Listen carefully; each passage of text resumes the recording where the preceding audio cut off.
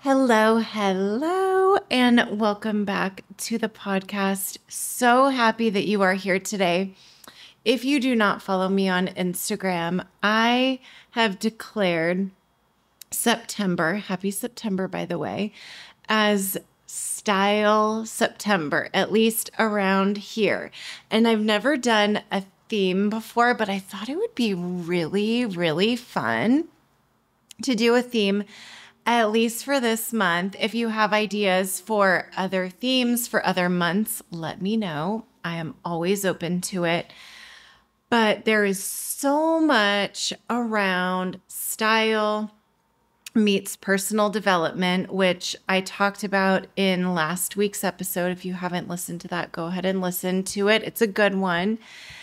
And I just thought we'd keep on rolling with style. And before we dive into this episode, I want to invite you to the Style Experience, which is a free 3-week experience via email, notes from me to you on how to cultivate your unique personal style in a way that feels authentic to you.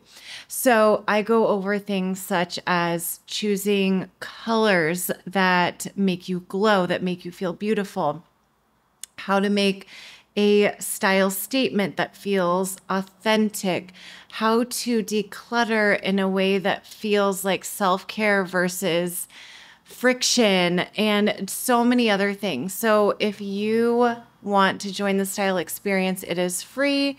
You can join via the link in the show notes, or if you're watching this on YouTube, the link in the description box. Okay, so let's get into the details. So what do I mean by details? I mean details when it comes to your unique personal style. And when I was thinking about this, I was thinking about ways in which my clients and me myself have made massive transformations in our lives. And they've come with really small details, really small steps. And I've also seen firsthand how little nuances and little details in personal style can really be a catalyst for profound development, for profound growth as a person. Style is really a visual language, right? It talks before you do, usually. If someone can see you, they're going to see your style, they're going to see those little details, and those details really reflect who you are, your personality, what your values are, what your goals are. So let me give you some examples. Maybe one of your goals is to be more bold, to be more confident, to speak up more, to stop people pleasing.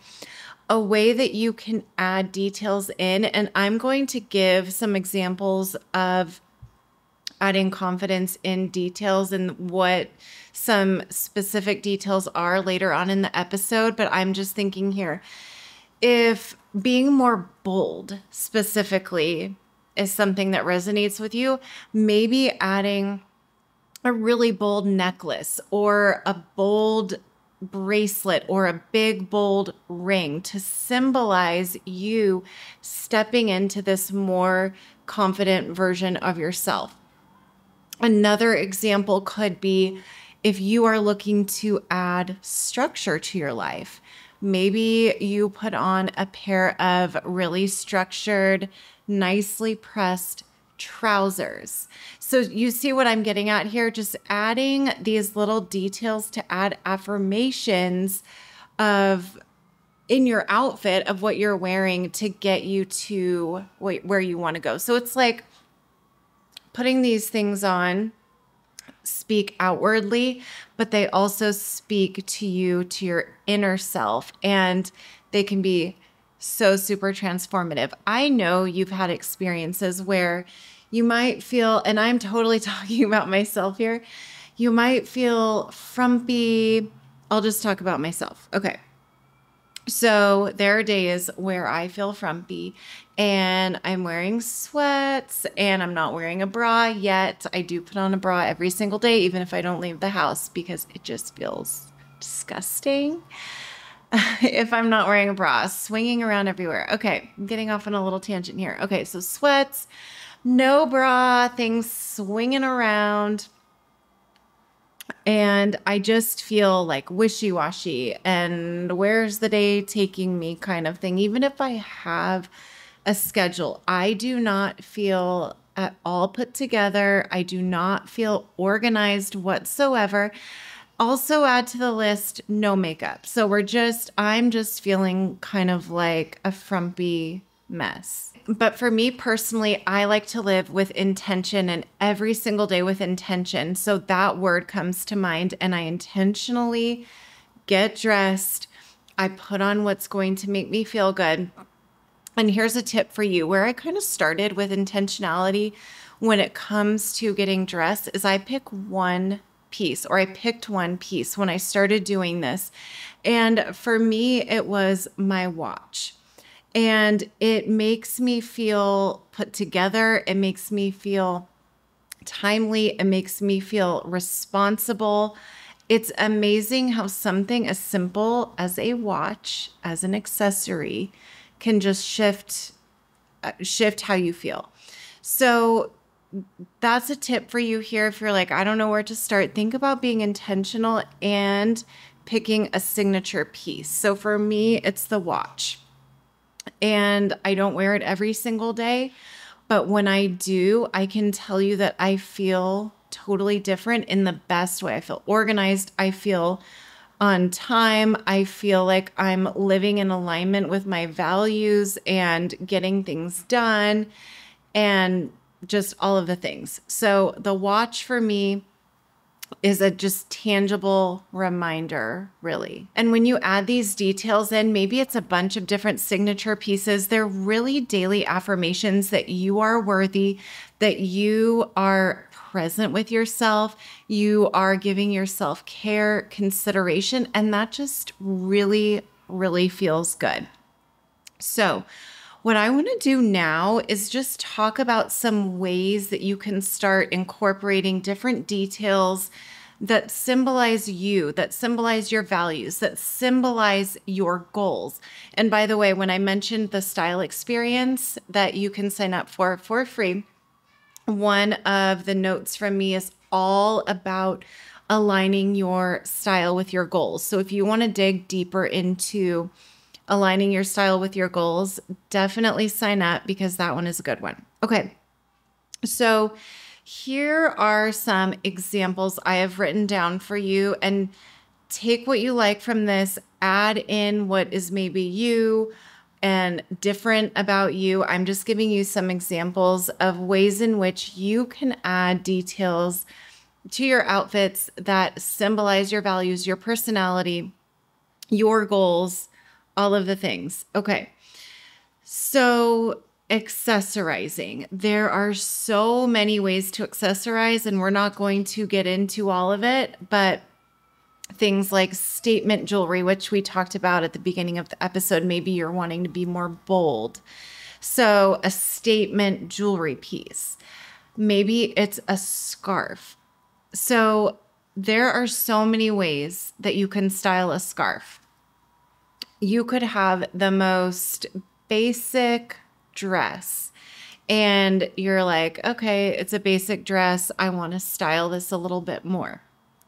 Try adding a scarf around your neck, around your waist, add a scarf to your handbag. And this is just such a beautiful and personal way to add interest, detail with maybe it's a special scarf somebody has gifted to you, or you bought it on your travels, or maybe it's adding a belt to just add a focal point to your outfit, to that basic dress or that basic outfit that you have. It just makes it a little bit different and a little bit more you. This one is fun, and it is mixing textures. So when you're mixing textures, think about what season it is. So for example, if it's fall or winter, maybe you want to add in some wool elements.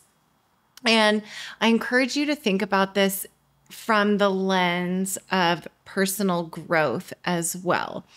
And an example I will give you here is I have always loved denim.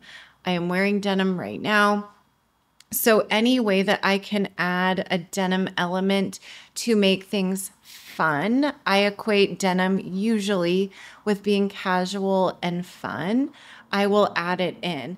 And that could be with a belt. There are some really cute denim shoes. I have a pair of denim sandals that I love. So it's not like you're throwing on a pair of jeans. You can totally do that. And I am wearing denim shorts today. But think of different ways you can add different textures to your outfits. It just creates a really dynamic look that is appealing and it's very personal to you. So think about the textures that you like to wear under the lens of your personality. And I will say here, I'll add color in, and that's a whole other ballgame is color. But mixing in textures and colors based on how you want to feel, how you want to show up, and around what your goals are. Along those lines are patterns. So there are certain patterns that and I'm sure you are totally unwilling to wear, and patterns that you love. For example, I love leopard print. It screams fun. It screams sexy. It screams glamour, which are all keywords that I have for myself around my style. So maybe for you, it's florals or stripes, just adding in these different patterns to display who you are, what your goals are, and how you want to feel. Ask yourself that question is, how do I want to feel when I'm getting dressed too? Beauty. We could go down a whole rabbit hole and do several episodes, several videos on beauty, but your makeup, your hair can make such a huge difference in your overall look, and something so seemingly small as your hair and your makeup make a huge difference in your appearance. So I'm going to give you a few examples for me personally that I don't want to say never, but I almost never skip. They are a part of my look, beauty-wise. And they are, number one is lip liner. I used to go without lip liner. I almost never do it now. My favorite lip liner is Charlotte Tilbury's Venus. Yeah, I think it's called Venus. And it is the perfect Your Lips But Better pink that is more of a warm pink. And for me, as a spring season, I've talked about color analysis here on this podcast so many times, so I'm not going to go down that rabbit hole right now. But I am a spring, so warmer colors look better on me in general.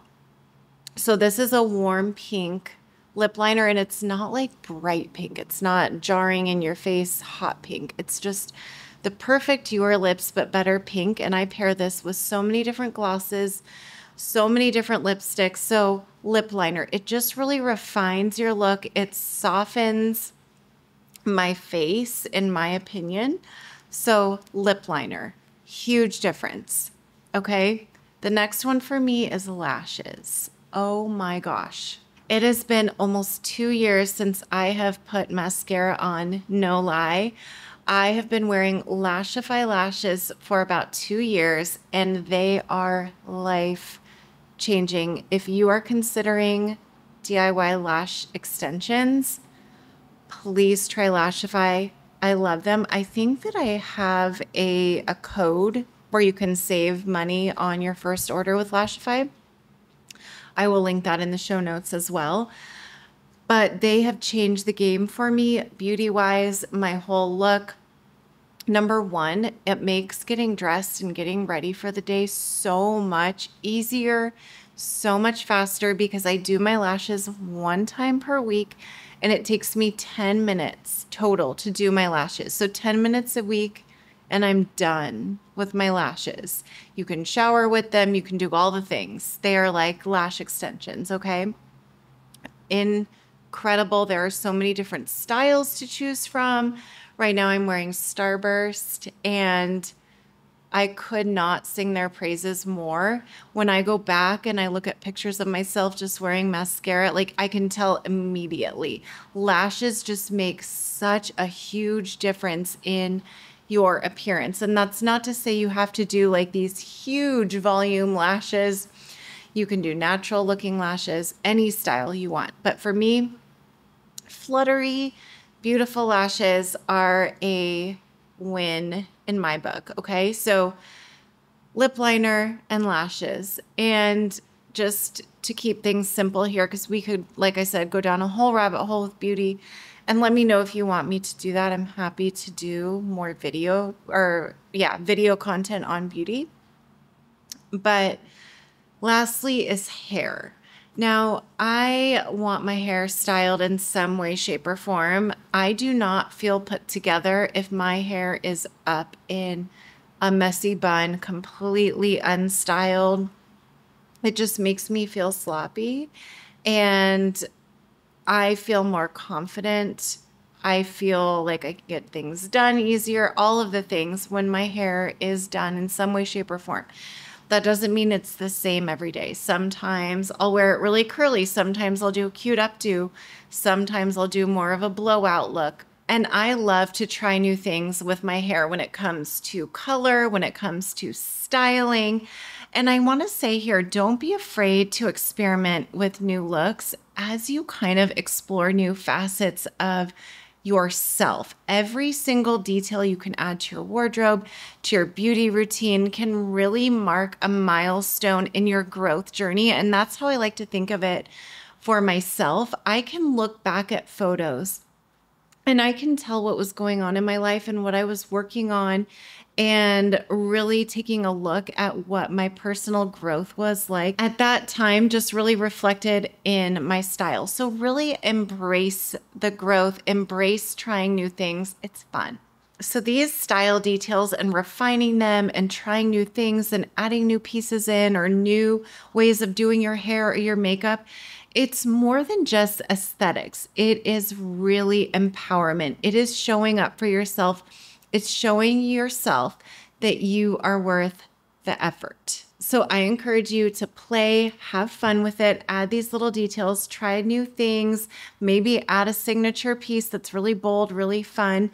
And as you refine and elevate how you look, you're not just elevating your appearance, but really how you live, because what you are wearing and in these details is going to change the way that you feel and thus how you live. I hope that you enjoyed today's episode. If you did, I would be so grateful if you would share it with somebody who you think might enjoy it too. So maybe somebody who's into style, beauty, personal development. Please share it with them.